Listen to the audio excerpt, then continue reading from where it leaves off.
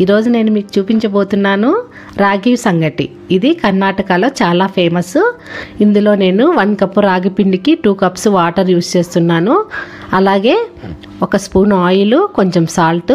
First వాటర్ని మనము గిన్నెలో వేసుకొని బబుల్స్ వచ్చేంత వరకు హీట్ చేసుకుందాము.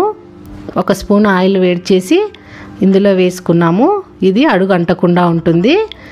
కొంచెం సాల్ట్ కూడా వేసుకుందాము. మీరు మీ రుచికి తగ్గట్లు వేసుకోండి. ఇలా బబుల్స్ వచ్చేంత వరకు వాటర్ని వేసుకొని ఫస్ట్ చెక్ చేసుకోండి. 1 స్పూన్ రాగి పిండిని వేసుకొని అది బాగా ఉడికినట్లయితే ఇలా మొత్తం రాగి పిండిని వేసుకొని కలపకుండా ఇలా స్పూన్తో వాటర్ పైన పరిచినట్లు అనాలి.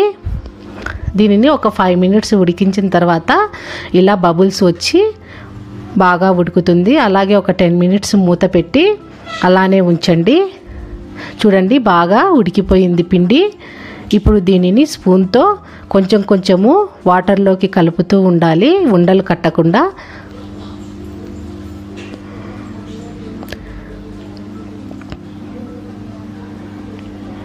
దీనిని మొత్తము స్లోగా కలుపుకుంటూనే ఉండాలి. ఎక్కడన్నా ఉండలు ఉంటే గన ఇలా సాఫ్ట్గా అవుతాయి. ఎక్కడన్నా పచ్చిపిండి కూడా ఉంటే గన మొత్తము మిక్స్ చేయొచ్చు.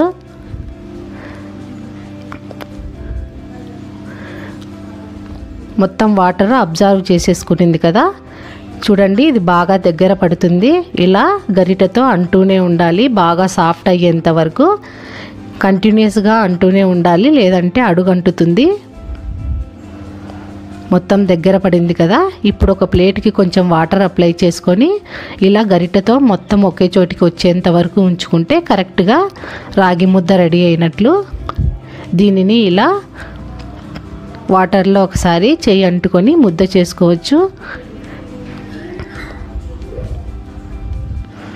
మీకు ముద్ద చేసుకోవడం రాకుంటే ఒక 10 మినిట్స్ దానిని కూల్ చేసిన తర్వాత చేసుకోవచ్చు. నేను ఇప్పుడు వేడి దానిపైనే చేస్తున్నాను కాబట్టి వాటర్ని యూస్ చేస్తున్నాను. చూడండి, ఇలా సాఫ్ట్గా స్మూత్గా రెడీ అయిపోయింది. ఇది చాలా హెల్తీ. దీని ప్రాసెస్ కూడా డిఫరెంట్గా ఉంటుంది. దీనిలోకి గ్రేవీ కర్రీస్ చాలా బాగుంటాయి.